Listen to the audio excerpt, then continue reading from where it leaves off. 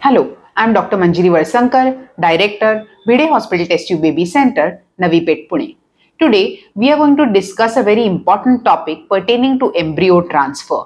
Does endometrial priming duration, that is, how many days of estradiol do you take before the embryo transfer, decide the success rates? Or rather, is it important, the duration is important, or we can wait for a little while for the embryo transfer?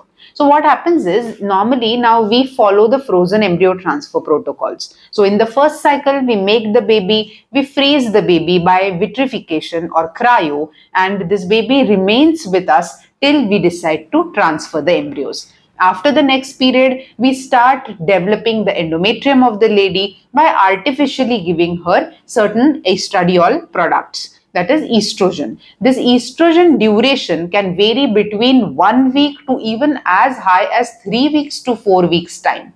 What is not important is the duration, but what is important is whether at the end point of estradiol priming, have we got the perfect endometrium?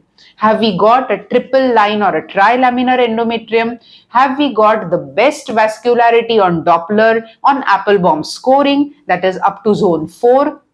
Which all means that, do we feel that functionally the endometrium is to the best of its capacity? So qualitatively, how the endometrium looks and whether it has crossed around 8 to 9 millimeter of endometrial thickness is what decides the results in IVF.